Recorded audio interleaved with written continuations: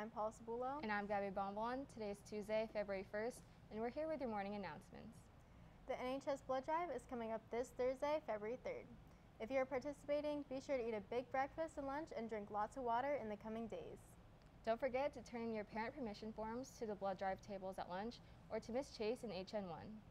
In honor of Black Lives Matter Week of Activism, Student Equity Council is hosting stands during both lunches all week. There will be trivia, prizes, and much more. Also be sure to pick up a Black Lives Matter armband to show solidarity on Friday. Now let's pass on over to Dylan Josiah for your sports update.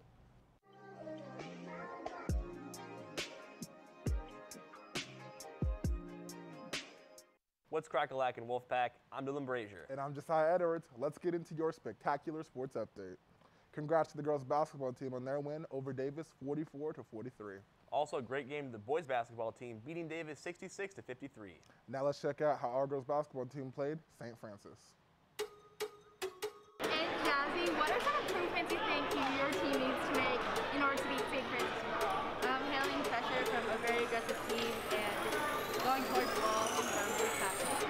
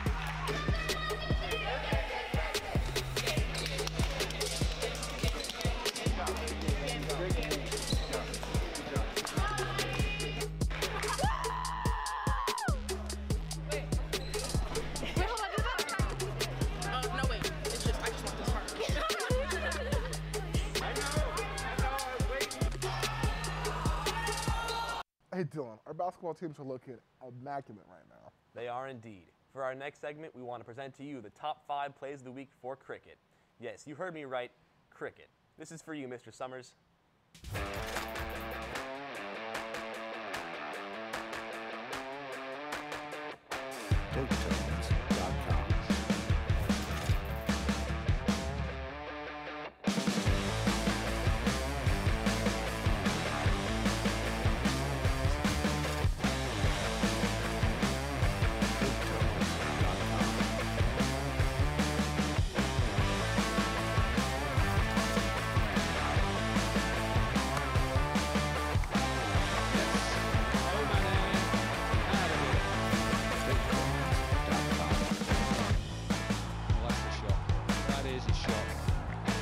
Cross. Moving on from that, let's get into some NFL news, specifically the AFC and NFC championship game. Yes, sir. Again, we got 2 really close games. In the first game, we had the Chiefs-Bengals, and oh my gosh, Joe Burrow cannot be stopped. But credit to Patrick Mahomes and the Chiefs. They were so close to winning in overtime, but Mahomes threw a pick, and Evan McPherson kicked the game-winning field goal. After the Niners' heartbreaking loss to the Rams, let's take a moment of silence for all the Niners fans. Thank you. But that means we're in store for a Rams-Bengals Super Bowl with probably the two most liked quarterbacks in the league. Yeah, I'm super excited. Now please stay tuned next week for our predictions. Well, Josiah, the greatest football player of all time officially hung up his cleats. For Tom Brady's Instagram, he has stepped away from football to focus on other things. Man, that's crazy. He's been in the NFL since our entire lives. Yeah. The game will not be the same without him. He's a first ballot Hall of Famer for sure. So sad to see him go. For real. Well, Wolfpack, thanks for tuning into your sports update. Back to the anchors.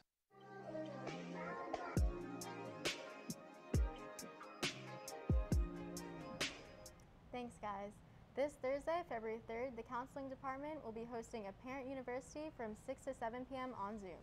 Counselors will be there to answer questions and give information about course selection for next year. The Zoom link will be sent out this week. In celebration of Lunar New Year, the Vietnamese Student Association will be making paper lanterns today in Library 1, so be sure to stop by. Now let's check out a video on Lunar New Year from Student Equity Council.